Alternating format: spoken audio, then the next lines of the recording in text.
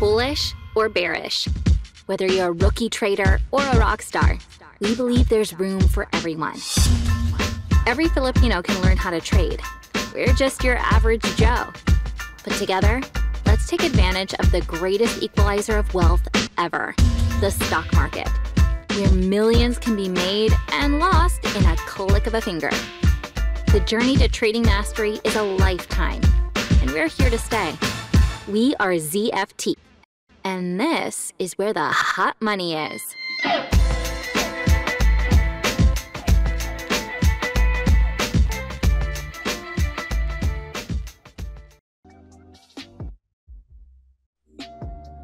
Yun. Hello. Good evening, guys. O yung mga ka-AG nyo dyan, invite nyo naman sila sa ating Ask ZFT podcast for tonight. PM nyo na yung mga friends nyo inside TR. We'll be having a very relevant and very relevant discussion for tonight, given what's happening around us and given what's happening sa market. No? So I think napakagandang topic na to. So before we start, invite nyo yung mga friends nyo, ka-AG, yung mga indirect mentors nyo, mga jowa nyo na nasa TR. Send them the link and sabihin nyo sa kanila na may natatawa. Oh. Si Joy. Sino pa itong... Joy yung pangalan ng emoji pala. Ako Joy yung nag-react. Sinong nag-react niyan?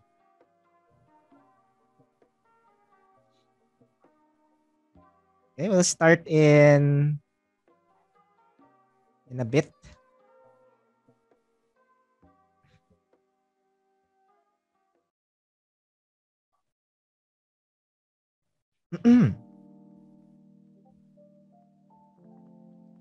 Yan, sige. Right. So good evening, guys. Good evening, Trading Republic. Good evening to all our citizens right now. So welcome to our Ask ZFT podcast for tonight. This is your host, Cosmos.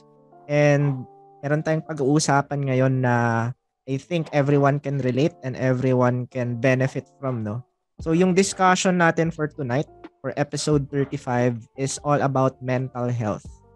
And mental health talks, dealing with inner resistances and breakdowns. Yan yung topic natin. So itong natin, guys, itong episode natin, it's inspired by a thread that I think nag-start siya 2 days ago or 3 days ago sa shinare ni Ish. So nandito ba si Ish?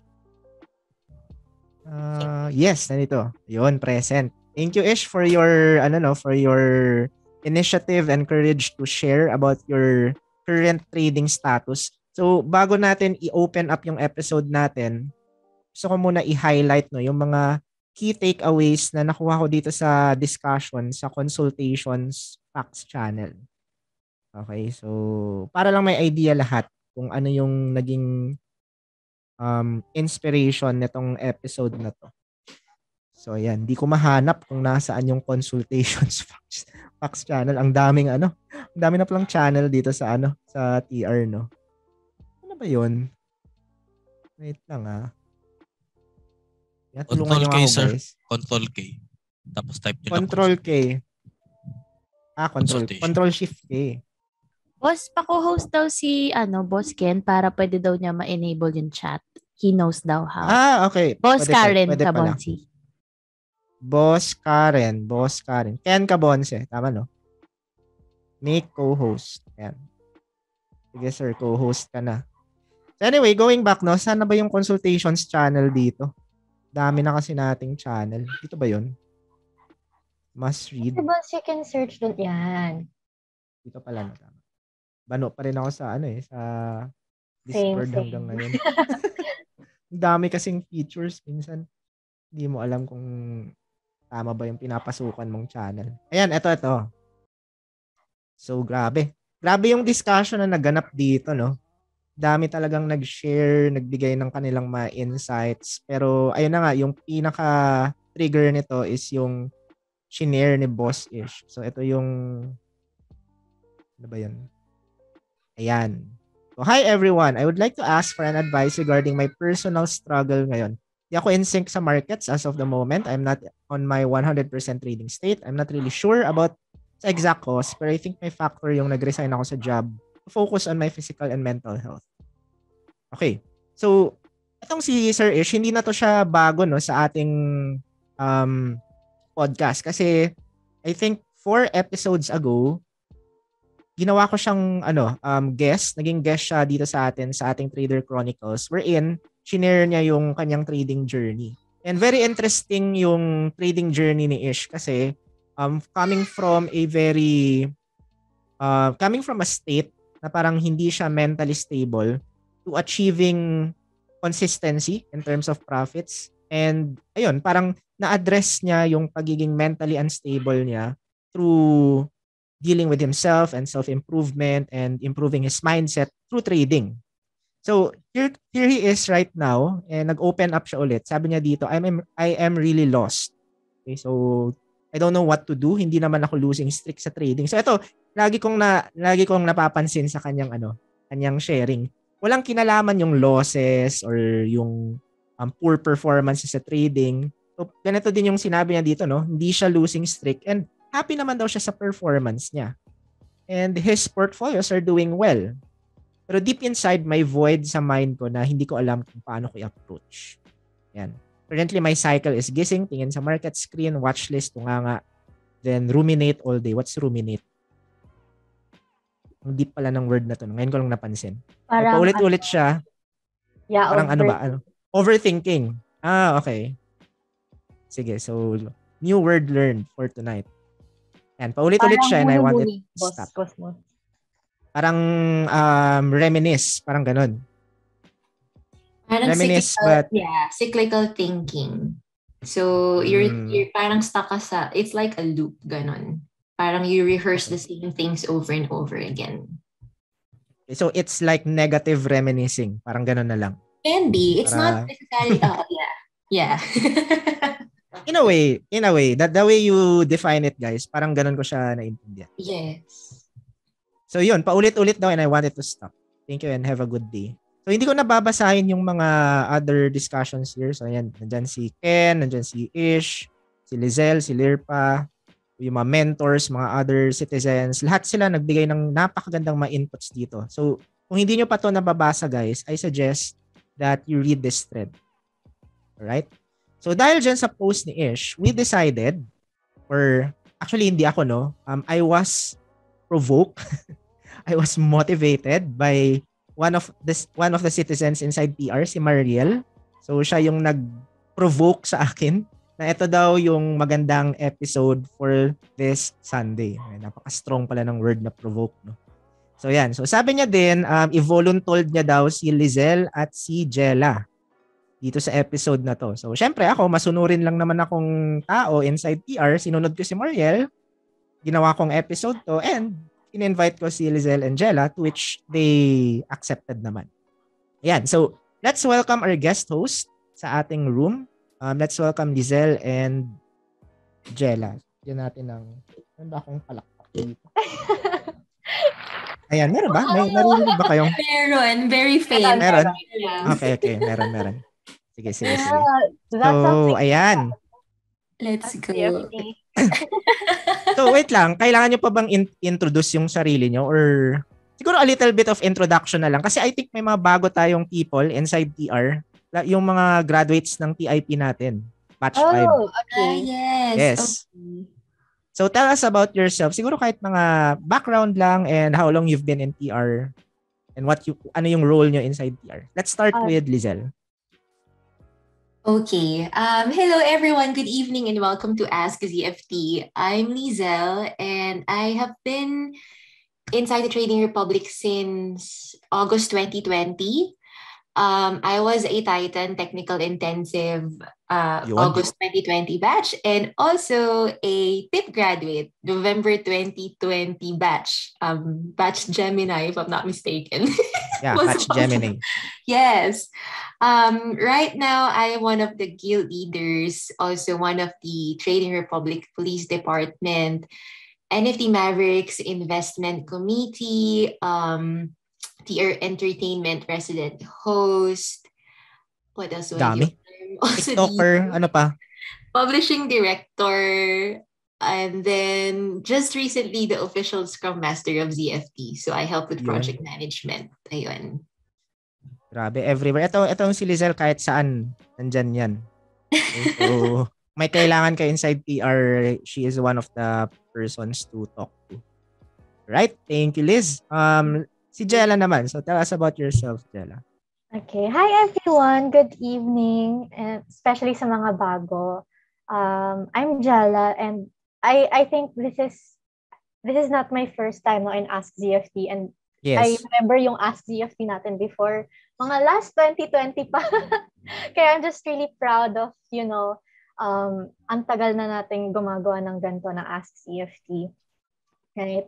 And yun, what I do, I started sa TR or serving in TR or in the ZFT universe March 2020, and I enrolled sa technical intensive noong August 2020 rin. Same with Liz, no? Magka-batch kami niya ni Liz, ni Mariel.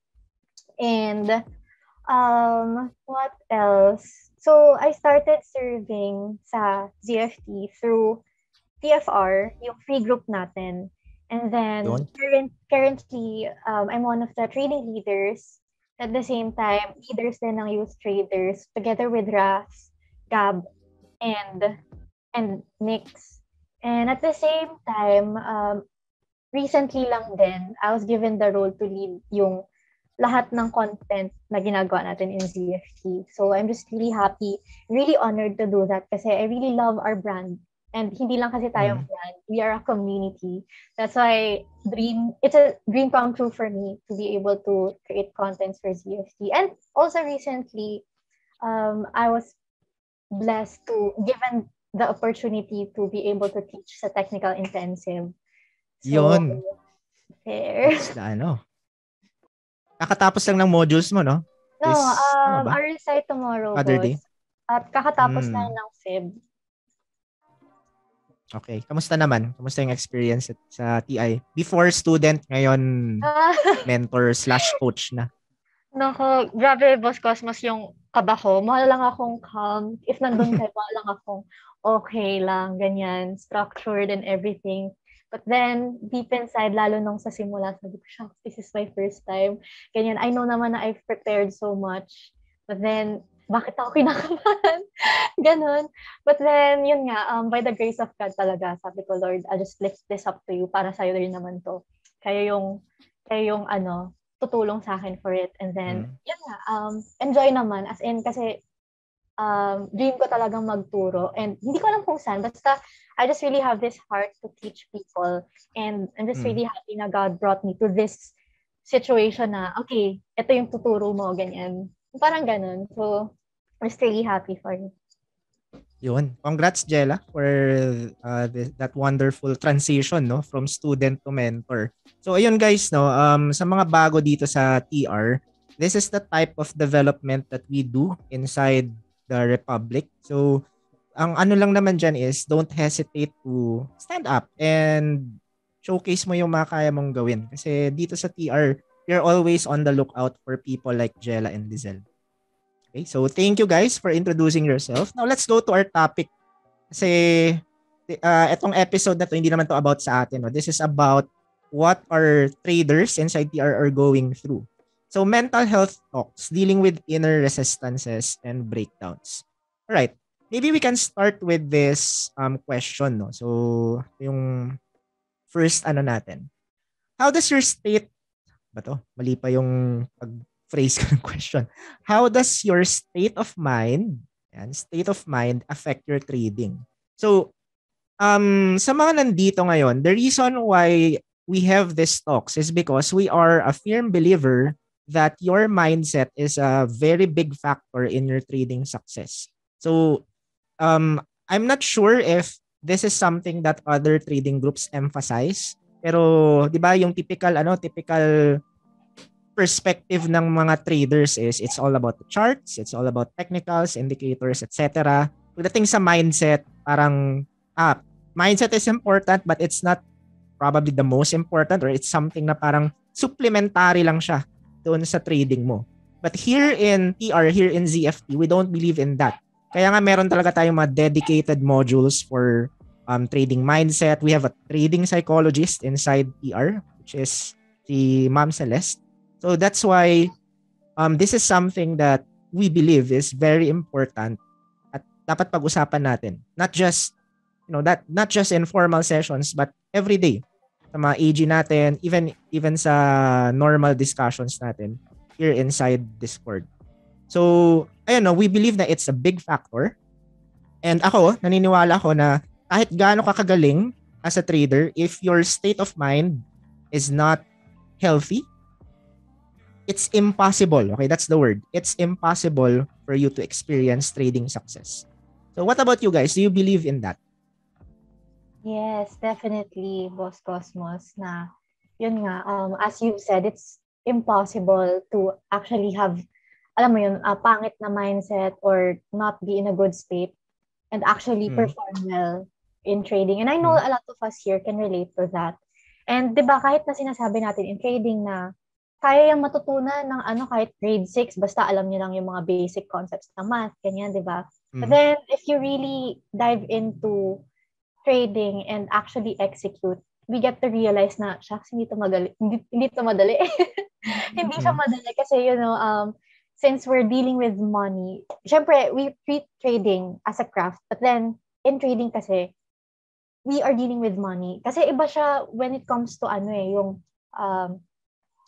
daily job natin. Like for example, me, previously I was a civil engineer, ganyan. So parang expected naman or alam mo yun, may security ako every other month na okay, kahit anong matapos ko na work, ganyan, at the end of the month, this is how much I'm gonna earn, ganyan. But then in trading kasi, that's not the case, right?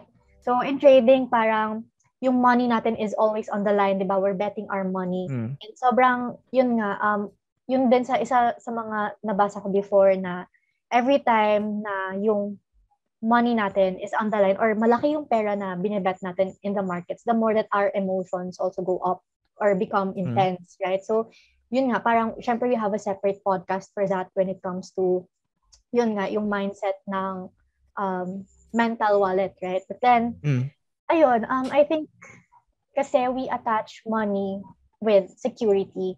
So that's why it's really hard, no? So that's why, aside from, alam mo yun, being in a good state, na parang okay ka with your family, okay ka with your friends, or okay ka in other areas of your life, your money mindset should also be okay.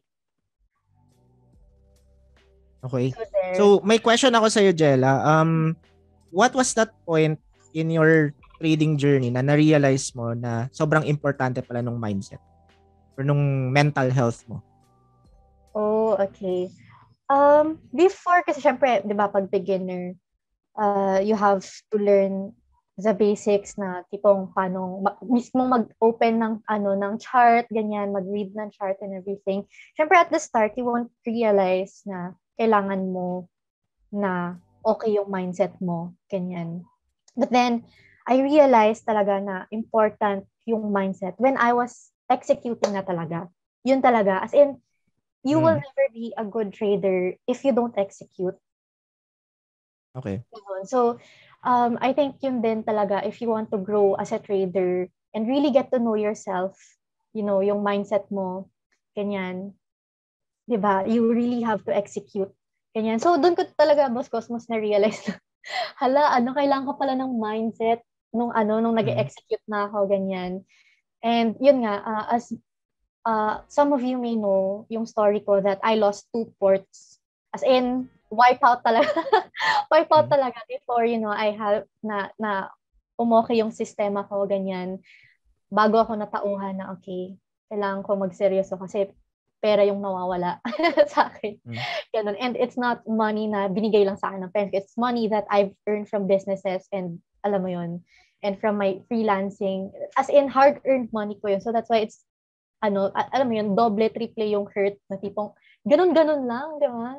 Pinaghirapan mo, wala lang dahil sa trading kasi you're not doing everything right or may mali kang mindset. Ganun. Okay.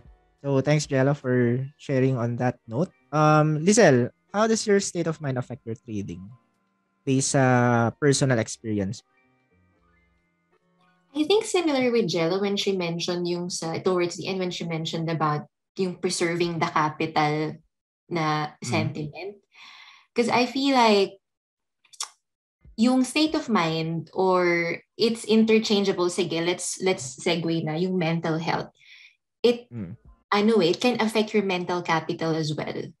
So if you don't take care of your mental health, then your state of mind will not be optimal to maintain or even preserve that capital, yung actual money na ginagamit mo for trading. So similar to her, like because of some emotions na I was not able to collaborate with, I lost like big amounts of money as well. Like because either I wanted to get it back kasi meron akong feeling na, oh, that was a failure. Like, we talk about growth mindset and fixed mindset. I still have some of those in my brain na parang I failed at this trade. So parang may little voices sabi sa akin na if you don't recoup this, then that's you as a failure. So parang nag-give in ka into those voices eh. So what happens is mauubos yung port mo talaga. So if you don't take care of your mental health, which is really the state of your mind, then ubos ang mental capital and ubos din yung actual physical capital. Actual capital. Yes, actual capital. And so I think it's good to parang segue na rin in this section na good mental health actually is not just about taking care of yourself, but if you have good mental health, ang nangyayari kasi doon is you develop skills such as your emotional flexibility or yung cognitive skills mo. So nag-i-increase yung resilience mo in times na you face that kind of stress. And for us traders, right, specifically if you're full-time, na everyday nakaharap ka sa charts and you're sitting down, you are continually facing quote-unquote chronic stress. Now, as Madam Celeste mentioned in her trading psychology section sa TI, stress is not bad. It only becomes bad if one is not prepared or does not have the toolbox to actually make that stress your friend. So that's what happens when we do not focus on trading psychology first before actually investing in our technical analysis skills. Yeah. Yung ganda talaga yung mga sessions ni Ma'am Celeste sa TI. Sobrang dami mong mapupulot doon, guys. So, yan sa mga hindi pa nakapag-sit in, mga TI alumni na hindi nakapag-sit in sa sessions ni Ma'am Celeste, I suggest you sit in. Right. Yes. So yung next question ko dito is this is related with what you shared, guys, no? Yung typical situation ng mga traders when it comes to their state of mind or yung mental health nila. So why are traders extremely prone to these issues? Okay, bakit ito kasi yung napapansin ko inside not just inside TR but every time I talk with newbie traders and investors, yung mga biglang naging crypto traders dahil sa bull run, tapos ngayon parang they're very anxious and depressed. So, what I notice is, talagang merong parang shift in terms of how they think. Okay? And usually, the shift is negative.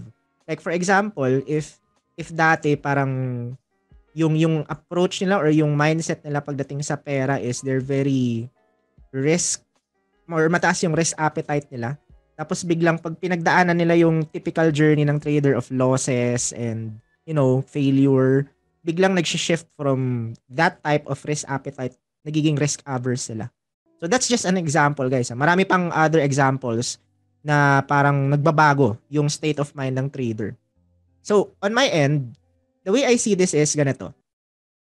Lahat tayo aware of the market cycle, right? It's something that we discuss almost every FGD session natin. So market recognition, market cycle. The cycle moves from bull run to to a bearish cycle, tapos magsa-sideways, etc., etc.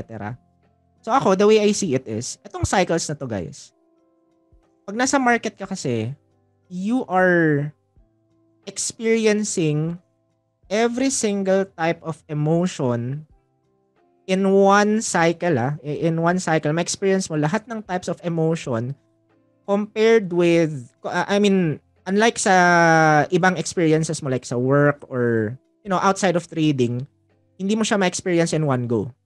Okay? Pero sa, sa market, na-experience mo siya in one go. Like from euphoria, to fear, to greed.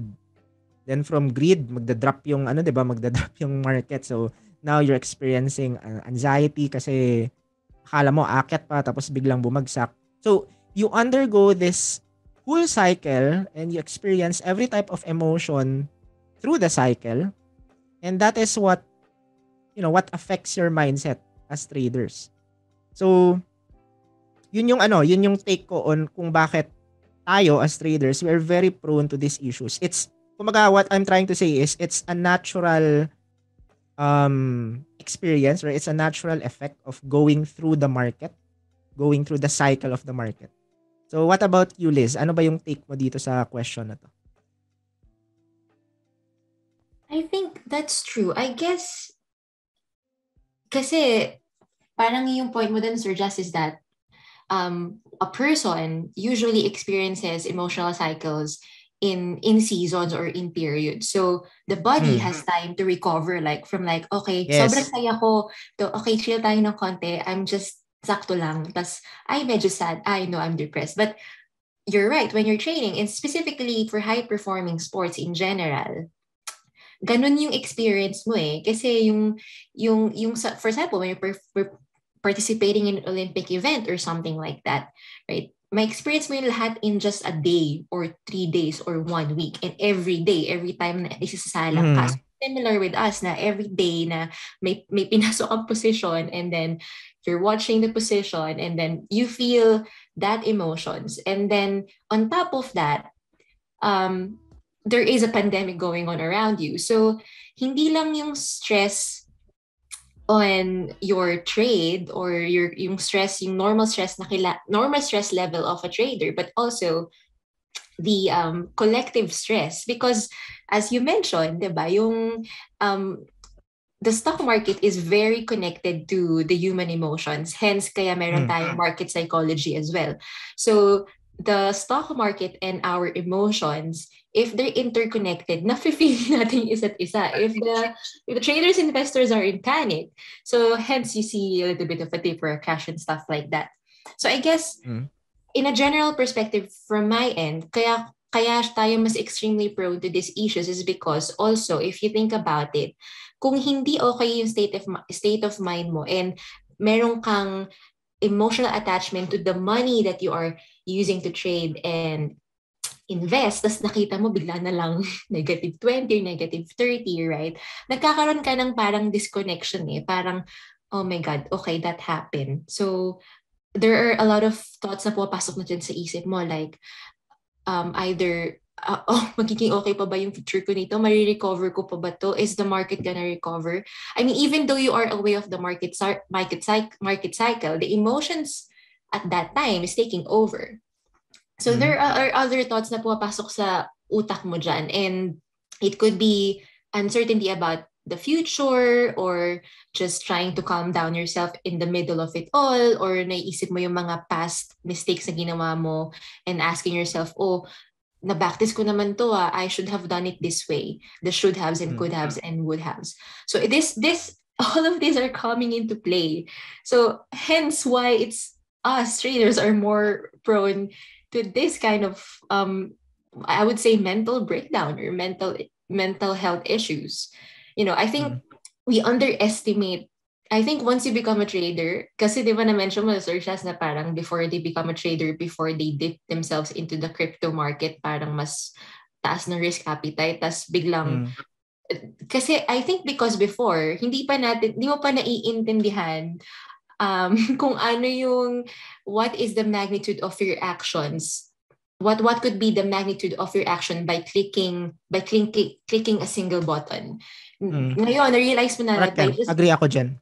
Na oh my gosh, if I click buy and I put say $1,000 here, there is a possibility na mawala to lahat.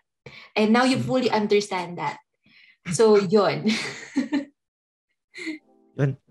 Siguro on top of that, no, gusto ko lang din i-add yung idea na when you are a trader, it's very easy to compare your state with another trader. And I think it adds doon sa, parang nagiging fuel siya doon sa mga issues na experience mo. Like, for example, you are in a string of losses. Alam mo yun, aware ka, nakita mo sa journal mo. And then you see someone else na kasama mo, very successful, posting a lot of gains. So, meron ka ng anxiety because of your own performance. Nagkakaroon ka pa ng parang envy because of someone else's. And yung combination na yun, napaka-deadly nun eh, pagdating sa mental health. That's right. That's correct. So, sige, Liz, anything to add on that? No, I totally agree with that. Kasi hindi lang, I was gonna say na the layer of the emotions that we have, if we think na isa lang yun. So I learned this from my therapist when she started to teach me ways on how to label my emotions. And if you think that you're just feeling anger right now, hindi lang yan anger. So the layer is makapal. And that can be interconnected with just like what you mentioned. There could be like a subconscious mindset of you comparing your performance with other people. There could be a subconscious voice in your head saying, you'll never be good enough. There is a subconscious childhood trauma that was not addressed kasi, you know, your parents were always in a chaotic environment. So now, ikaw tinatry mong maging calm and collected trader, pero if there's no chaos, right, like you're seeking that chaos and now there's chaos, stress ka. So it's like that cycle. So yun lang, I just wanted to add that na it's a deep layer, and that's hence it's really important na maging self-aware and learn about mental health. Kasi yes, it's, you know, there are things that can be simple, but that doesn't mean it's easy. So mental health is simple, but it's not easy. Parang trading, no? Simple but not easy. Yes. Yun. Jella, anything to add on this question?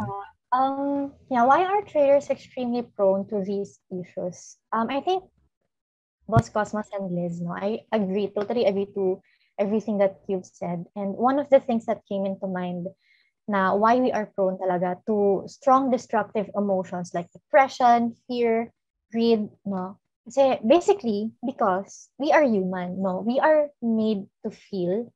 We are built to detect danger through feeling. And we are built to survive, no? Parang, that's our design. Yun yung natin, parang framework of being human. And if our money, which we have attached, no, as our security is on the line when we are trading, then hindi ba it would make sense na we would feel what even yung mga cavemen felt before as they fight for their survival, no? Yung fear against predators, ganyan, yung greed as they hunt for food or fight with other tribes or nations, ganyan. And also yung feeling that wanting to belong, to be accepted, hindi ba parang primal instinct siya, which can help us survive, right? So now, no, as traders, I think we can become better when we accept this fact that feeling is actually primal, or feeling is actually part of our design. You know, being able to feel or experience fear, greed, depression, ganyan. I think when we accept na, okay, I'm human, ganyan, tao lang ako. Now, anong gagawin ko? Right? So, I don't think kasi na yung feeling of fear or greed should be taken negatively. Or, alam mo yun, we should try to fight it or not feel it. But, you know, I remember this session with Boss Celeste din, yung parang emotions are actually smoke to a fire. So, it means that when you are feeling something, when you are feeling fearful, when you are feeling greedy, there must be a reason why. So it's not about fighting the emotions. It's about managing your emotions and going to the root. Ba't ganito yung nafe-feel ko? Ganyan. Especially if, kung kunwari, yun nga, since you guys have mentioned now, we go through different cycles in the market, right? And bakit parang I don't feel confident. Ganon. So that's why it's really good to think about ano ba yung root, why am I feeling this way? And especially if, for example, you're fearful, no, maybe that's because, alam mo, hindi ka confident sa system mo, right? That can be one of the reasons why. So there. Ako, yung experience ko kasi, no, as someone na ang daming nagpapakonsult sa akin every month inside TR, ang napapansin ko is, sa lahat ng consultations that I did, every time I talk about the problem of the trader, like, kasi typically nagpapakonsult kasi talo, losing streak, ganito, ganyan, diba? Natitrim down ko lang siya always into 3 main causes. So, 3 root causes. Number 1, the pressure to earn.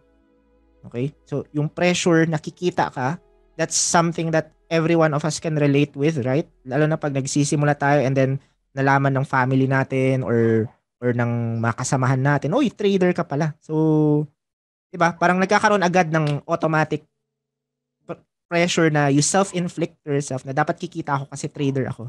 So, that's 1. Number 2, wrong expectations. So, ito din, very common. You expect yourself to perform really well kasi may alam ka na, pero hindi mo na-realize na yung theory or yung knowledge is not enough for you to have consistent performance. So that's number 2. And then number 3, ito yung medyo technical side, which is an inconsistent or ineffective process. So lahat yan, guys, lahat ng nagpa-consult sa akin ever since I became part of ZFT, nandyan lang always sa tatlo na yan yung problem ng trader. Pressure to earn, wrong expectations, or an inconsistent and ineffective process. It doesn't matter ano yung pinapa-consult nila, kung talo sila, panalo, break even, or whatsoever. It all boils down to these 3.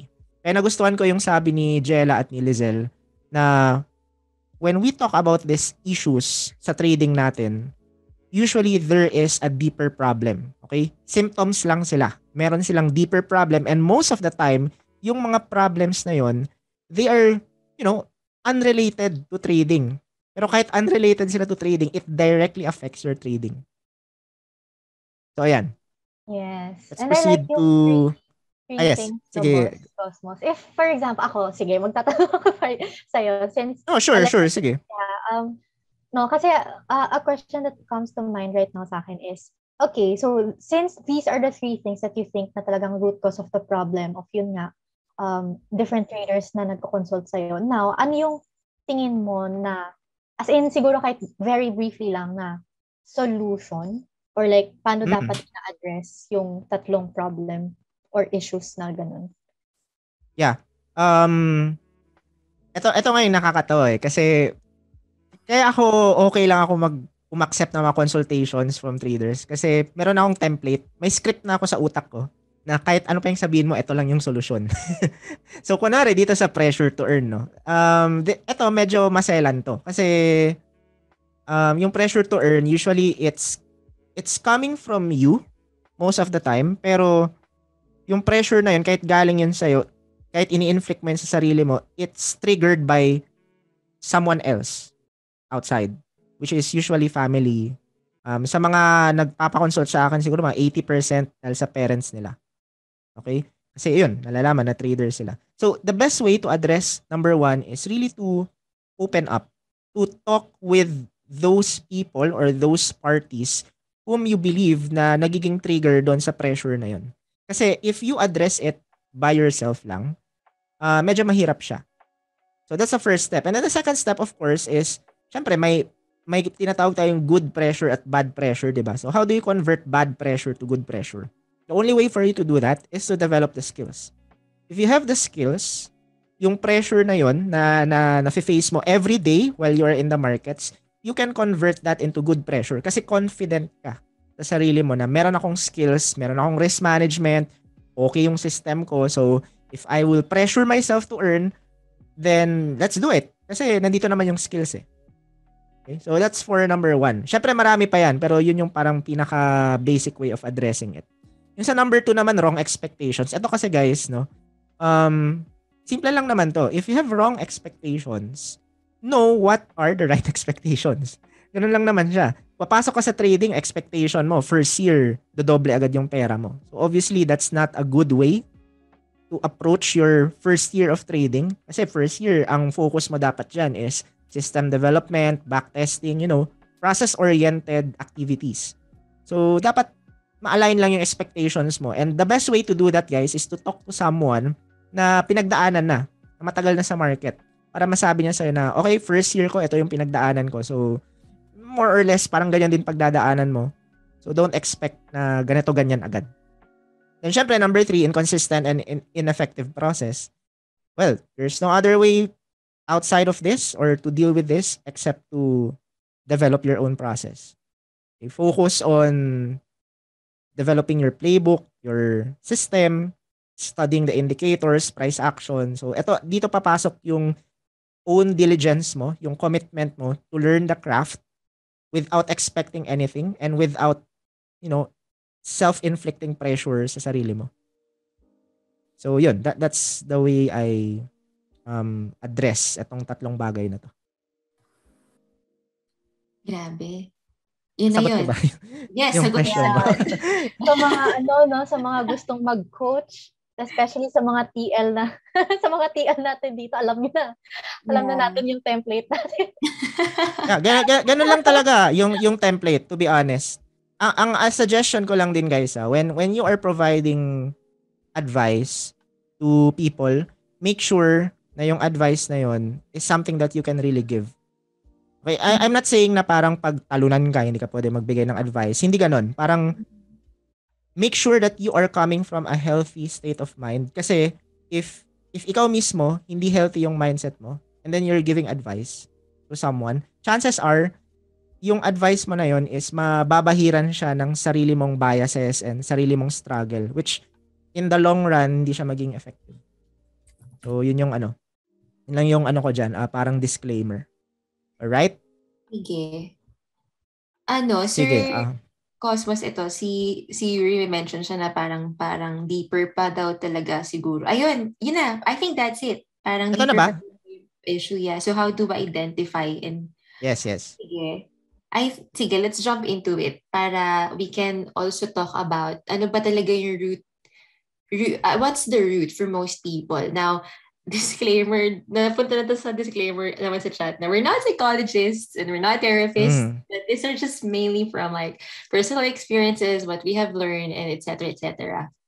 So, I think di ba dun sa trading psychology courses natin or whenever we have a session with Coach Celeste, she always talks about recognizing or parang being aware of your triggers or parang that can be physiological. So ano yung nararamdaman mo physically or mentally or emotionally, right?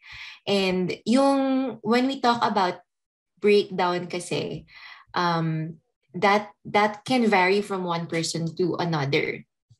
So for some people, when they feel like magkaka-breakdown sila, it's really physical. Like, I know someone sasabihin talaga na nahihilo sila, sumasakit yung tiyan nila, ganyan. Tapos, nahihirapan silang huminga and nag-shake sila. So, those are symptoms of panic attacks. For some people, hindi mo makikita. Like, they actually smiling and they can put like a face on and they can look put together. Pero deep inside, they have low energy, may fatigue silang nararamdaman, or they don't have any interest na in what they're doing. Parang, okay, another trading day, whatever. Parang, sige, let's watch list. Okay, sige. Parang may konti ng apathy or something like that. So, it's all different. But obviously, I think what's really important is for you to identify kung ano yung sayo. So, the practice is really observation. Like, it can be as boring as that. But observation talaga is really the first thing that one should do when you're trying to identify signs and symptoms na you're leading there. So ako, for example, for me personally, when I'm starting to, not really a mental breakdown, but in the past, when I had mental breakdowns, kasi mental breakdown is mahaba eh. Like the difference between anxiety attack and panic attack is just the time period. So pag meron ka anxiety attack, it's a one-time or two-time event. Pero pag lagi na siyang matagal or it consistently happens, then it becomes a mental breakdown to the point na I cannot get out of bed, uma-absent na ako sa work, I cannot perform sa trading ko, or basta I'm not a functioning human being, ganon. So before, when I had those experiences, I identified na yung signs and symptoms for me was, one, I feel like I just want to isolate. I don't want to talk to people. I want to be alone. And then physically, like, mabigat yung dibdib ko, I cannot breathe properly, parang feeling ko minsan may sumasakal sa akin or ganyan. Or sometimes it can be really subtle. Like, bigla na lang ako mafe-feeling na parang bakit pagod na pagod ako 9 a.m. pa lang. So those were all the symptoms and signs that I found. How about you guys? Nagkaroon na ba kayo ng ganong symptoms? Jella mo na. Yeah, actually, yun nga. After this question, I was going to ask Sana, parang was there a time that you felt stuck or lost? Parang you lost that sense of meaning or purpose sa life nyo, and alam mo yun, how did you overcome it? But sige, let's go sa symptoms muna, or like how to identify yung signs ng mental breakdown and what yung mga triggers, ganyan. Personally, for me, symptoms of it actually is something na hindi mo manonotice agad. Ganon. Until it becomes a habit na tipong, okay, sleeping so much, ganyan, ganon. And then, hindi kumakain ng maayos, or like, I could go a day na nakakalimutan kong kumain, mga ganon. And then, at the same time, since I can't notice those signs for myself, I'm just really thankful for people who remind you na, or who notice na parang may mali or parang okay ka lang ba? Yung ganon. So that's why it's really hard to notice for yourself, and it's really important to have someone who you can be accountable with, ganyan, and people who really cares about you to actually remind you and actually sasabihin straight up sa face mo na may mali, ganyan, or you have to change. So there, for me, it's really about looking to other people, for you to help yourself then to notice the signs. Yeah. Na ano dun sa kanina yung sinabi ni Liz about self-observation. Alam niyo ba guys, may mga traders, parang sa trading desk nila, meron silang mirror wherein they can see themselves, like a big mirror para makita nila yung sarili nila while trading. Familiar kayong round, anong tawag dyan? Concave mirror ba yan? Yung parang uso sa mga grocery stores. Yes. Pag tinignan mo siya, parang nakikita mo lahat ng surroundings. Dun Yes. sa room na yon. Para yun, may mga ibang shoplifters. yung para makita mo yung mga nagsha-shoplift. So may mga ibang may mga ibang traders guys sa trading desk nila, may ganun sila. Kasi they really want to like physically observe themselves kung meron na silang parang physical manifestations of anxiety or breakdown. Yung iba naman ang ginagawa, they really record their trading day. Okay? If you watch yung mga YouTuber traders like sina Warrior Trading, si Money Growers, ayan. Isa sa mga activities na ginagawa nila, nire-record nila yung screen nila, yung parang may may setup wherein may sa webcam nila naka-record din siya. Tapos at the end of the trading day, i-review nila yung mga recordings na yon.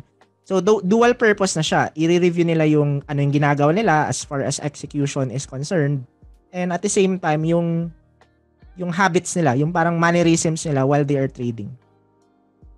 Okay? So yeah. And baka gusto niyong subukan. Yes, actually, that now that you mentioned, I think that's a very good hack. Kasi the thing is, good yung sinasabi ni Jella that it's good that we have people or community. We'll tackle about that on how we can deal with depression, anxiety, and mental breakdown later on. But the first key talaga is it starts with you pa rin. Like you really have you parang ito port snaps is glamorous, like telling people I'm a trader is glamorous. All that stuff is glamorous. But the inner work and the work that they do not see behind the desk is boring and menial. And that's what matters first.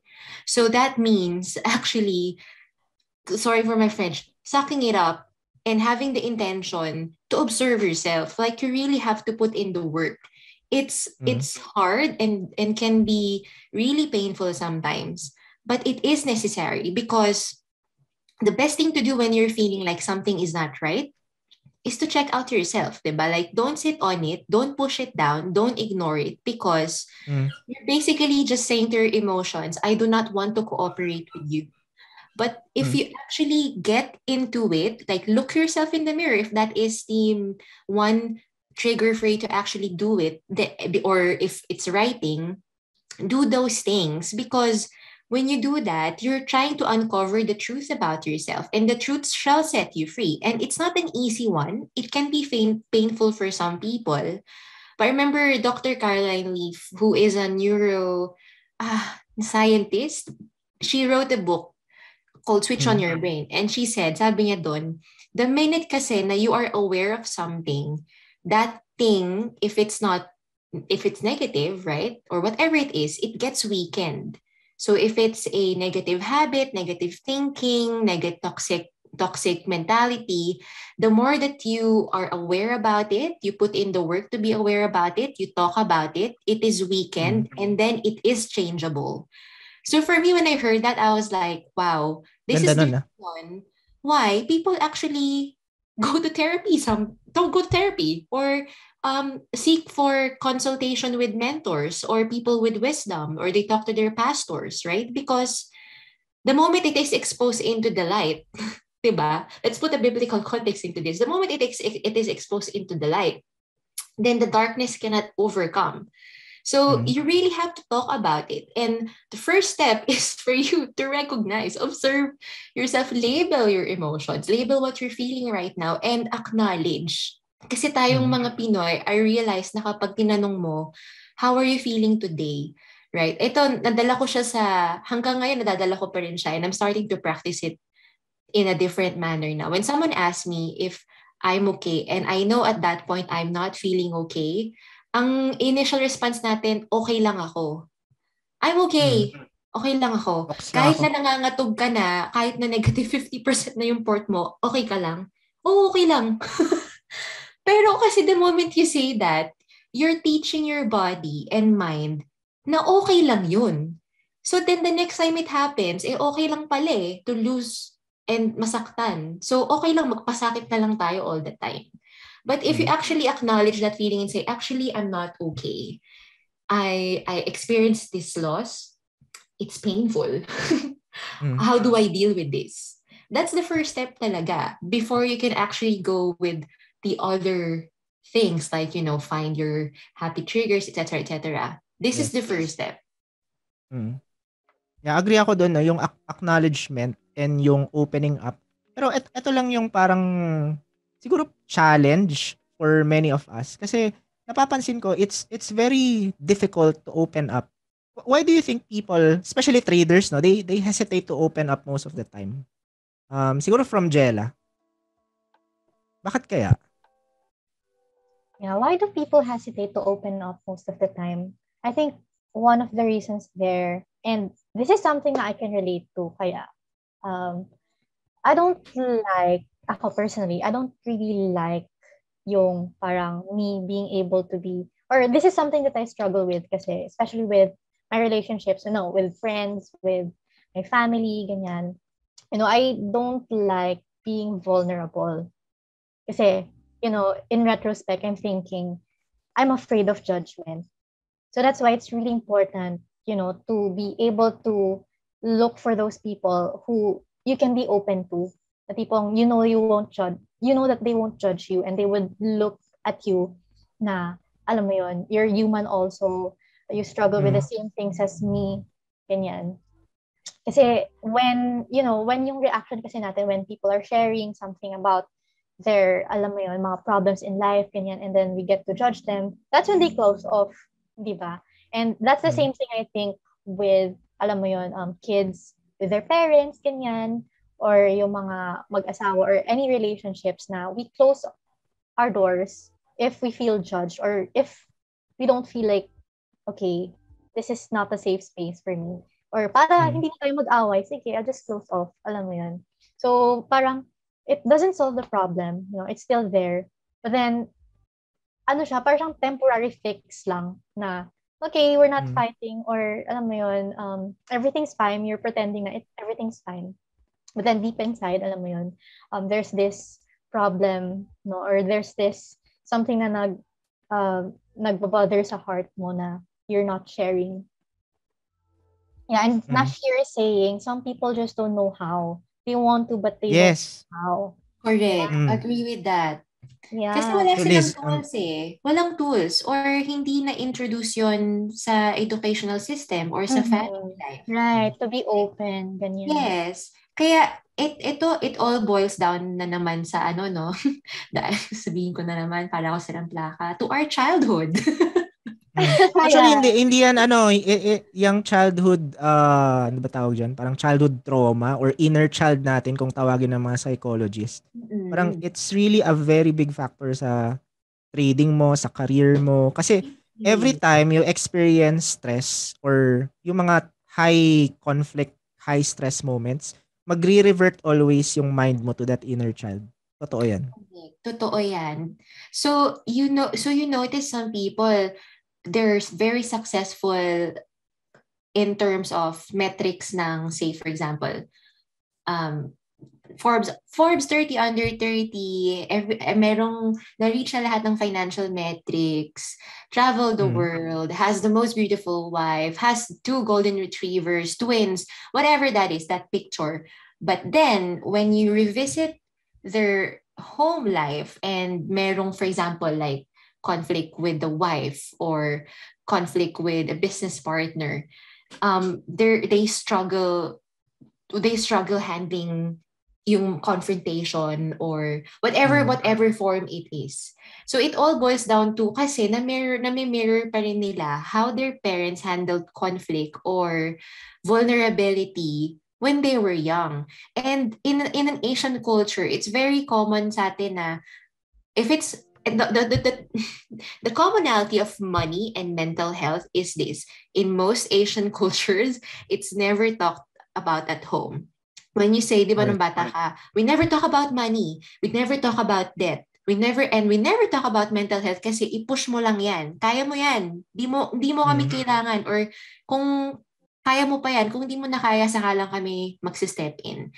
Ganon kasi yung mentality. And it's not their fault because that's how their generation survived, their generation. But the thing is, our generation has evolved, and that's normal. That's part of the human cycle. And grateful, we should be grateful that we have these tools already and we know about these things already, which makes it hard. Kasi di ba sabi nga nila, when you know more about things, then actually minsan it's harder to approach relationships and money.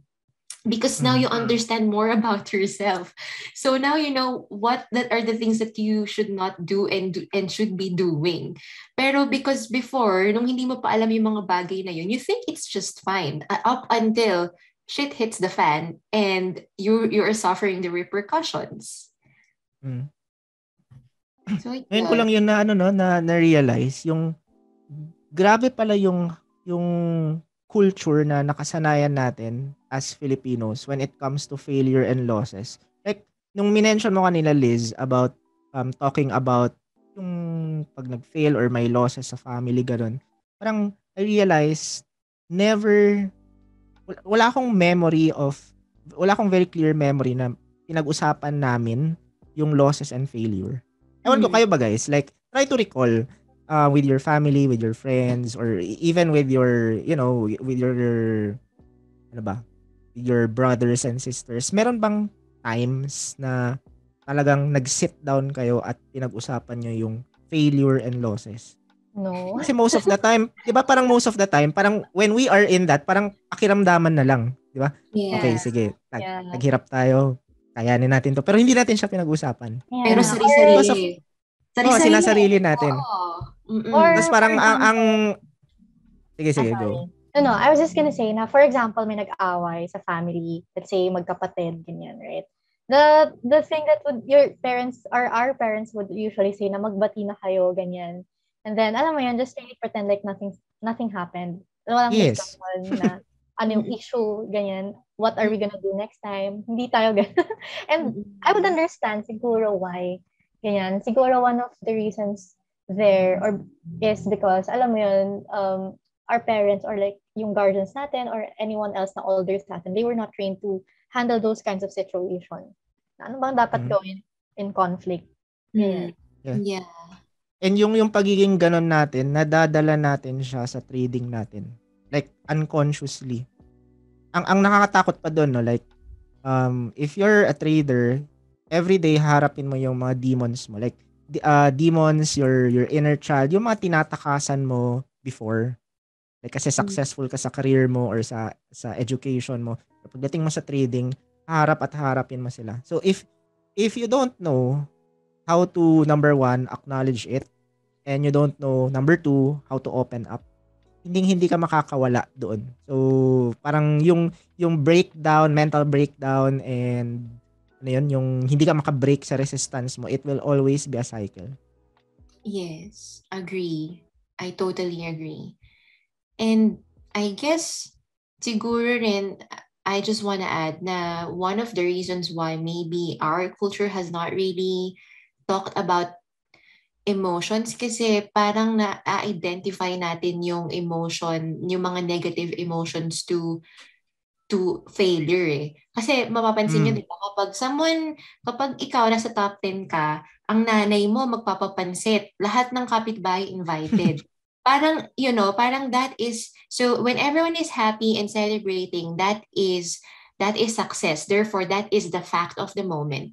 Pero kapag meron kang negative emotion or meron kang failure in life, hindi natin siya pag-uusapan kasi that means it is a failure at that moment. It is a fact. But the thing is, emotions and feelings are not facts. You can feel like you're not worth anything at the moment, or you can even feel like I am the sum total of human failure in the entire universe. And kahit na ganun ka powerful yung feeling na yun, it does not make it true. Hindi siya, that's not the reality. Your feelings are not facts. It's just a data. I mean, I know it's easy to say, but that's technically what we're trying to share with you guys when we talk about mental health education. The reason why you want to learn more about this and you want to learn more about yourself is because you want to be more of like an observer and an advocate of yourself, hindi a judger. Kasi when you're coming from a point of being curious and you're observing, it's easier to digest what is happening and actually form an action plan, or kahit na taking one breath at a time can be a lot easier if you're coming from a sense of compassion and curiosity rather than judging na success, failure, you're angry, therefore you are anger, or you're fearful, therefore you are fear. Like, doesn't help. You have to like detach yourself from that and actually look at it from a different perspective. Yeah. Jella, anything to add to that? Yeah, I agree. I completely agree with Liz. Sobrang, the change has to start with us, It's something na I think we cannot control talaga. Siyempre, di ba, it's frustrating at first. Na parang, bakit ganito yung mag-uupo, ganyan, di ba? Bakit ganito yung family ko and everything? And that's something na we can't change, right? And if we focus more on things that we can't change, the more that we become frustrated and stressed, ganyan. But then, if we focus kasi on things that we can control, which is how do we respond knowing that this is what we've learned, diba?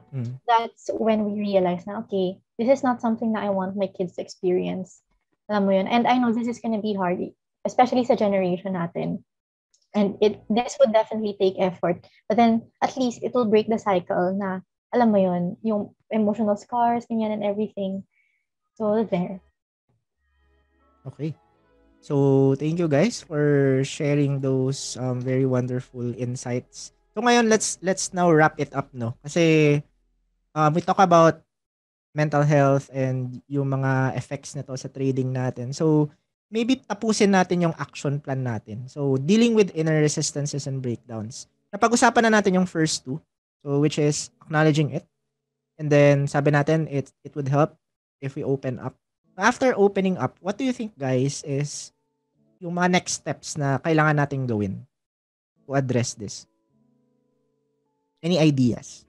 Or maybe sa audience natin, baka may mga ano kayo, may mga insights din kayo. You can share sa chat if you want. Kasi parang kulang to eh. Diba? Parang hindi enough na nag-open up ka lang. So what comes after opening up?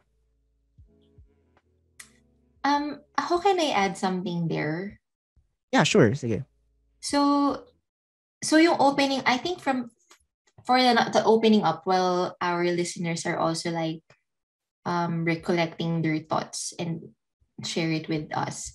I read this book called Lost Connections by Johann Hari. So basically, he is the guy who created the Johann Hari model. So we will not talk about that. Pero basically, the book talks about why people are depressed right now and how to find hope. That definitely yung subtitle.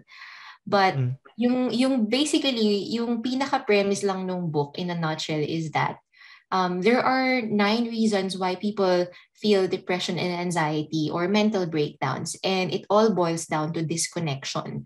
So disconnection from a meaningful work or disconnection from meaningful values, ganyan. Pero yung tumatak sa akin dito is the disconnection from other people. Kasi as time, as we have observed during the pandemic, some people found out na actually, you know what, I have to connect to people more because virtual na lang lahat and stuff like that. But for some people, they did not think the same way. So what happened is that they are battling their demons alone. And one of the reasons why people feel depressed and anxious is when you feel really lonely and you feel like you are helpless and you cannot get out of that situation. And when Johann Hari mentioned na one of the reasons why you are depressed or anxious is because you are disconnected from other people, I realized na kaya tayo dito sa tribe, I don't know if you feel the same, kaya ako sobrang grateful for this community is because you guys help me keep sane, like I'm connected to people who share the same values. And if you want to take care of your mental health, make sure that you are connected to people who shares your values, who can genuinely and want to genuinely support you. And most importantly, you will have the desire to help them in the future or when you're already in a better position or a better shape. So I guess I would say, so definitely connect to other people, or maybe for some people who are they thinking they're losing their passion already, because that is one of the reasons why yung mga nasa isang company na for 5 years to 7 years they resign, and then when they resign, the reason why they resign is because depressed na ako sa work or I don't feel any joy here anymore.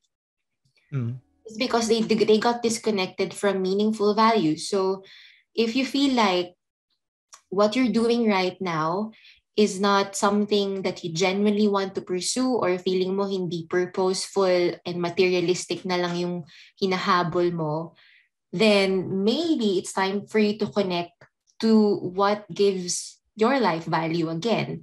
So for some people, it can be as easy like, just dancing again, or kasi don't just, diba, we always say na when we're trading, there is always a bigger why you're trading. So maybe when you feel like you're losing your passion into trading or so work, then reconnect to that meaningful value or revisit your why. Mm. Yun. Ganda, ganda. Thank you, Liz, for that. What about Jella? Anything to add dito sa ating game plan of dealing with these things? Right. Actually, I wanted to go back, with what Boss Ish said sa kanya. And one of the things na struck ako or parang impression for me was that, yun nga, like him, like I think all of us here in the Zoom room, we've all felt that feeling of, alam mo yun, parang may kulang, ganun, yung void, right? And yun din yung sinabi dito ni Ish, parang he really felt lost and don't know what to do, right? And I could share also yung feeling or that experience of being, alam mo yun, in that state of, okay, saan ako pupunta? Anong purpose ko? Ganyan. So, siguro, in terms of game plan of like, how do we address this? Siguro, I think, ako kasi personally, yun nga, I've been sharing kanina na I have a struggle with, alam mo yun, vulnerability and everything. But siguro, I would take this time na lang to actually share yung journey or like how I addressed this kind of problem. And I think this is really timely, yung how we deal with inner resistances and breakdowns, ganyan. So, kasi, and actually, before I tell my story, I just wanna say na super thankful for everyone who answered yung query or yung linagay ni Boss Ish sa consultation facts. Kasi, alam mo yun, it really opened the doors for everyone na, hey, you can be vulnerable. This is your space. No, and yun, everyone realized na, okay, everyone has their own battles. Everyone faces their own struggles. Kaya yun talaga, super thankful for everyone for sharing their story. And ako, personally, I really wanted to reply. But then, nag-PM na lang ako kay Boss Ish noon when he shared something ganyan. But then, okay, how I dealt with my own breakdown or inner resistance. So, ako, growing up, yun nga, I was really insecure and I would attach my worth talaga sa grades, sa honors, ganyan. But then, every time, parang I would really feel that void, alam mo yun, parang may kulang, ganyan. And I really attached my meaning, my purpose sa, alam mo yun, sa being valedictorian, ganyan, being the best in school, ganyan. And alam mo yun, I really attached, I know that a lot of you guys here can also relate to when we attach our meaning, our purpose to, alam mo yun, pleasing other people, parang our parents, our friends, ganyan. So yun, ganun ako before na I attached yung meaning, purpose, and alam mo yun, ganun talaga parang, and then, when I felt na parang di enough yun, ganyan, I attached my meaning, ganyan, my purpose to money, na parang I have to make a lot of money, ganyan, I have to be a billionaire, I have to have this house and everything. Kapag meron na ako nun, I'll be happy, I'll be fulfilled, alam mo yun, I'll feel na I've had it all, ganyan, right? But then, that's what I did, na parang I really just studied, ganyan, everything that I need to know to make money. That's why I went into trading, ganyan. And that's also why I worked so hard. And I learned so many money-making skills. But then, at the end of the day, parang, what is it all for? I mean, I still felt that void. I still felt depressed. I'm still in that same zone na, okay, parang hindi ito yung purpose, hindi ito yung meaning ko. Ganyan. And at the same time, I know that a lot of us can also relate to when I say na, I've attached myself or my meaning to wrong relationships. Alam niyo yung sa movies, yung you complete me, mga ganon. Thinking that that will make me happy. Pero, bakit andun pa rin yung void, right? Na parang, ano ba to? So what's my purpose? What's my meaning? Diba? Bakit I still feel that void? Why do I still feel depressed? Ganyan. So, that's when I realized na, okay, so, ano yung meaning sa life natin? Yan, purpose, ganyan. How do we become really happy? And that's what I really can relate to what Boss Ish said nung sinabi niya to na parang, whoa, I'm not alone. Ganon. That's what I felt. No, and I know that's what all of us here felt, right? And there was a time talaga na, yun, I had depression and anxiety. As in, there was a time in my life na I had to go to therapy. I had to consult psychiatrist about it. Ganyan. And during those dark times in my life, I was thinking, kaya ko to. And people will tell you, when they tell you about yung mga ganong bagay, they will tell you, kaya mo yan. Kaya mo yan. Ganyan. But then, you know what? That's the worst advice that you can give to someone who's struggling. Diba? When you say those three words, kaya mo yan. Diba? Parang, grabe talaga. I mean, that's the easiest na pwede mong sabihin sa someone who's struggling. Kaya mo yan. No? But in reality, di natin kaya. Right? And I realized, di ko kaya. And I realized also that there is power and truth to admitting na hindi natin kaya. Di ko kaya. I need someone else or I need something else. And something that I realized as well during those dark times in my life na parang if nothing on this earth can ever satisfy or ever fulfill us, give us meaning, or alam mo yun, give us that sense of purpose, yung sense of basta that peace, ganyan, di ba? If we can't find it here on earth or in anything that we could ever have here on earth, parang it makes sense for me na we are not made for this temporary earth. There is so much more than, alam mo yun, money. There is so much more than, alam mo yun, when we are gaining money from trading, you know, that's when I realized na, okay, oo nga, no, if nothing on this earth talaga can give me that meaning, then ibig sabihin, yung sense of purpose is not here. Right? Yes. So that's why I always go back to that analogy na, for example, di ba? For example, let's say, meron akong bagong gadget. Ganyan. Di mo alam kung paano gamitin, basta binigyan lang kita ng bagong gadget. Ganyan. Tapos, may mga features siya, or for example, may sira. Di ba? Hindi mo alam how it works. Ganyan. Now, how do you fix it? If, for example, merong, basta like, contraption, ganyan, binigay ko sa harap mo. Right? And what do we usually do? Di ba dapat we go back to the inventor? Or we go back na, sinong gumawa nito? Ganyan, ano ang ginagawa niyan? Right? And we always go back to the manual. Like, for example, di ba, may binibili kayong gadgets or may binibili kayong, let's say, furniture from IKEA, ganyan. Di ba? You always go back to the manual. Okay, paano ba to? How do we fix this? Right? So that's why we always go back to our manual. And when I realized this, and when alam mo yun, it opened my eyes talaga na even if I consulted psychiatrists, you know, I went to different people, I shared to people who are really close to me. It was really when I surrendered everything to him na parang, that's when I found that meaning na parang, okay, grabe Lord, you have shown me that I am meant for so much more. Ganyan. And that's when I realized na, alam mo yun, okay, this is the peace na binibigay mo sa akin beyond understanding. Kasi, you know na yung purpose ko is more than whatever it is na nandito sa earth. So there. And also one thing din na I'd like Ish and everyone else to know is that relationships talaga are God's extension of love and grace. So that's why, you know, it's good to really open up to people you trust kasi they can be extensions of, you know, yung peace and understanding. So there. So so for me, you know, ultimately, syempre ako lang naman to. This is how I see it. This is how I see the situation. You know, it could be different from all of you guys. No, I know that maybe some of you may not agree with me, but this is the only thing na nakikita kong solution. Alam mo yun? To fill that void, to fill that depression, ganyan, that being in that state of hindi mo alam where to go.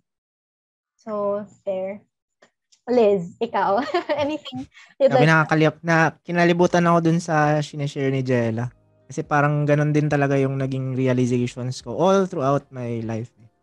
Pero, ayun nga. Liz, do you have anything to add to that? No, 100%. I feel like that's what happens when God when when God reminds his children who is their father, diba? Kasi that's what happens. So I guess for people here who are parang siguro you're thinking, this Christian faith is not for me yet. Like I'm trying to find my balance here. I know I like what the Bible says, pero hindi pa rin ito yung I think what's for me. That's totally fine. But if we can share you one thing that's written on the Bible and also what the science has been talking about when it comes to mental health is the verse on Philippians. And there, it says there on Philippians 4:8, whatever is true, whatever is honorable, whatever is just, whatever is pure and lovely and commendable, if there is any excellence, if there is anything worthy of praise, think about these things. And I think that is like one of the greatest Bible verses that talks about how powerful our mind is. And if we do the work, and yes, one, it would be good if you will surrender yourself to the one who created you. But two, if you just practice this, right? If you just practice this, it will definitely level up your mental health toolkit, if that's what you wanna call it. At the end of the day, there is beauty in surrender, just like what Jella says. And when you surrender, this is just gonna be parang yung magiging byproduct. You will be not forced, but there is a magnet that attracts you to think about what is true about yourself, and that is what God says about you. So you are enough. This, whatever you're feeling, is temporary. You can go through this. There are people around you who loves you and supports you. And those people are extension of God's love, just like what Shella said, etc., etc. So I feel like once you surrender, the reframing of your thoughts will follow. So, and that's when the real change happens. Yeah. Feeling ko kompleto na yung natin yung game plan natin. So recap ko lang kasi may gustong mag-share din after this discussion, no. So recap natin, guys. Number 1, be aware. So ito pinag-usapan namin kanina, when you are experiencing breakdowns and nararamdaman mo yung mga inner resistances na yan, you should be aware physically and mentally of the symptoms. So do that through observation. That's number 1. Number 2, acknowledge. Acknowledge that these emotions exist. Na yung concept of failure, losses, na wala ka pa sa kung saan mo gusto ka as a trader or maybe even as a person, these problems exist. Okay? And sabi nga ni Liz, I think kanina na-mention niya na, the moment you acknowledge it, automatically nag-diminish yung strength ng mga bagay na yun. Number 3, open up. Open up to people whom you can trust. Open up to a community that you can trust. So hopefully that is TR in our case. Number 4, connect. Okay, connect to not just to people but to things that you love. Kasi yun na, minsan yung kulang lang naman talaga is for you to get out of your circle and experience again yung mga bagay na nagpapasaya sa'yo. And number 5, and for me this is the most important, yung word na surrender. So, surrender in the sense na you have to surrender who you think you are as a person and yung worth mo, yung purpose na iniisip mo na yun dapat yung purpose mo. And you have to surrender all of those things and accept kung ano talaga yung katotohanan. And that is, for me, for Liz, and for Jella, we believe that the truth is your purpose, your worth, is not founded in this world. It can be only founded through Him. So, eto guys itong sinishare namin, this is not to like preach or to enforce yung beliefs namin. But if you look around you, ito yung napapansin ko na laging common. Like if you talk to Boss Z, if you talk to Ken, if you talk to me, you talk to Liz, you talk to Jella, you talk to the trading leaders. Ito yung common sa amin lahat. And I don't know if that's a factor, if napapansin nyo na yun yung common denominator with the people na nakakatulong or usually na nakakatulong inside TR. But I hope you consider, guys. So, ayan, before we end this session, meron akong invite na additional guest in our discussion. So, sige Brad, pasok Brad. Hello. Greg ba ako? Yeah, hi Ken. Hello. Hi Yuri. Hello. Nasa labas ako, sorry maingay. Okay, clear ba yung boses ko? Yes, very clear. Rinig naman na. Brad. Okay. So, kwento ko lang onte. Ish has been my mentee for almost, I think, 2 years about that, if I'm not mistaken. So, when he started Project Seed, I think 2018 or 19. Tama ba? And I was able to 2018 tama. So I was able to kami ni Ish, minsan lang kami mag-usap, but pag nag-usap, medyo mahaba talaga, usually mahaba yung usapan. Pwede mong balikan yun na pag-usapan natin 2 years back, Brad, about trading, about paano natin i-calibrate yung trading mo from technicals to mindset and stuff like that. But let me share something, guys, na struggle din sa isa sa mga trading mentors ko. He's a very successful trader. Hindi ko lang pangalan sino. He's very successful trader. But he asked his mentor na parang may kulang daw. So his mentor told him na since you're very successful in your trading, in your career, and you still find that void in your heart, it's no longer can be found on material things or and stuff like that in the world. Sinabi ng mentor na yun, you have problems regarding it's more about the spirituality daw. So, tong mentor na to, try to understand it, and napunta siya sa giving, charity, and stuff like that. So, unfortunately, like I think 2 years ago, I tried to ask him again about it, and unfortunately, parang hindi niya pa rin nasagot yung question na yon. Na after a few years. So I will be sharing this too, since it's my experience as well. Na majority of the problems na a person has, or let's be specific, as to a trader siguro, or lahat, I believe it's they think that it's about mental problem and stuff like that, but actually it's more than that. I believe it's more about the purpose in your life, na parang even though ish na sabi mo you're okay with your trading and stuff like that, but parang may kulang pa rin, and I believe I have the answer to it, and keep sharing it to you, and it changed my life. It's actually found in the person of Jesus Christ. Now you might think na, coming from you na ang kulit-kulit mo. Don't, huwag ka mag-focus sa person who's saying, but focus on what I'm sharing. Because I believe it really changed my life. Knowing what my Savior did for me and what He did on the cross for me, that really shifted my entire view. Knowing that, parang I now know what my purpose in life. I now know why I wake up every day and do my best in trading because of it. So I'll just make it very short, because I've been sharing it to you for the past few weeks or months, I believe. And I hope na, I believe that's the 100% answer to your problems.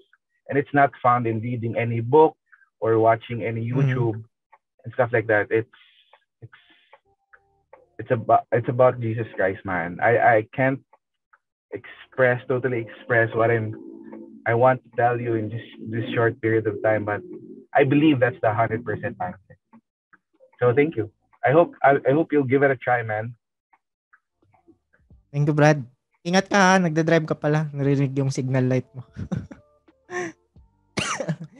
Ayan, so that's Coach Ken. So, yun na nga guys, no? Again, we are not psychologists and we are not enforcing things here. We are just expressing out of our own experiences and beliefs. So, yun, we believe that's the game plan to deal with inner resistances and breakdowns. Right? Liz and Jella, nandyan pa ba kayo? Yes. Thank you. Thank you, Ken, for sharing. Yeah. Right. Okay, napangiti ako. Coming from Ken, ha? Isipin nyo guys, ha? Coming from Ken. So, I mean, wala, no ano naman, nothing intended. Pero coming from him, di ba? So, I hope you guys consider. Yes. So anyway, any final words to our audience right now before we wrap up our podcast? Siguro from Liezl muna. Sige. Ayan, sorry. Eto. So, it has been my life's advocacy to share mental health because I've been there. I had suicide ideation. I had long-term depression. I had anxiety. I still have panic attacks from time to time. So I know the struggle. And just like what, Yuri mentioned, God is near to the brokenhearted and he saves those who are crushed in spirit. And so if you are going through one, know that once you surrender, that testing produces endurance and maturity. And your struggles, whilst they are difficult, they are not pointless. And it can be used for God's glory. So whatever it is that you're going through, you're not alone. Please ask for help and know that this journey has definitely a purpose. I know that sounds like, yan na naman yung toxic positivity na. Toxic positivity. But I'm saying this because I know it is true and I have seen it in thousands of other lives, not just in the Bible, but with my own life and the people that I know. So yun, just kapit ka lang. It's gonna be okay. Yeah. Yun, thank you, Liz. Jella, final words. Yeah, actually, I really appreciate you guys saying and, sharing what you guys feel and what you think about the situation itself. And one thing then that just came into mind ngayon lang na I think maybe one of the things na keeping you away from, alam mo yun, going to God is that maybe you're thinking na, hey, parang hindi ako, alam mo yun, hindi ako worthy enough to even talk to you ganyan because of the things that I did, But then I just really want to encourage everyone that he's not there to condemn you, like what Liz said na he is close to the brokenhearted, and I really pray that you guys would also feel that peace beyond understanding that can only be found in him talaga. So yun lang. Thank you. Thank you, Jella. Also, sorry, Boss Cosmos. Sure. Promote na lang din namin, no? We Nash actually started Bible study. Oo nga ito nga, hindi ako naka-join kanina, sayang. Yeah, actually, kanina, no, yun yung first namin na session and it was really good. We talked about, making plans. Ganyan. And if you guys could come, that's, I think that's gonna be a regular thing. Sunday, 10 a.m. Yeah. Sa anong oras yun ulit? Sorry. Sunday 10. Para maano natin? 10 a.m. Sunday, 10 a.m. Okay. Sige. Yeah, so, it's an open you. invitation naman, guys. Paano nyo kinokondak yung session? Via Zoom lang siya? Yeah, via Zoom. And Nash is leading us kanina. That's very nice. Parang matagal ko na din yung matagal na namin napapag-usapan yan dati ni na Boss Z. Tapos ngayon, na siya. At least it's happening already. Okay. Meron akong gustong i-share din to wrap up yung So this is also one of my favorite verses. I think it's a common verse na alam ng lahat na. Wait. Let me share it here. Medyo pixelated lang yung yung image na na-download ko, but anyway, it's the thought that counts naman. So ito guys, no. This is from Philippians 4:3-7. So rejoice in the Lord always. Again, I will say rejoice. Let your gentleness be known to all men. The Lord is at hand. Be anxious for nothing. Grabe, no? Be anxious for nothing. But in everything by prayer and supplication, with thanksgiving, let your requests be made known to God. And the peace that only comes from Him, which surpasses all understanding. So no one can understand it. Even ako, hindi ko siya naiintindihan. I just know na it's there. Will guard your hearts and minds through Christ Jesus. So I hope, guys, you find that peace in yourself every time you experience these things. We are not saying na hindi mo na siya mararanasan the moment you go to Him, the moment you go through the game plan, because it's going to be there. Anxiety, depression, all these things, it's always going to be present in our lives. But there is a way to deal with these things, and it's a foolproof way. At least that's what we believe. Right? So that's it. Thank you, guys. Thank you, Liz. Thank you, Jella, for being part of this very heartwarming episode. And sa lahat ng nandito ngayon, sana may nakuha kayo, may natutunan kayo from our discussion. Yeah, thank you, everyone. Thank you, Sir Jazz. Thank you, Jella. Thank you, everybody. Thank you, Liz. Thank you, Boss Cosmos.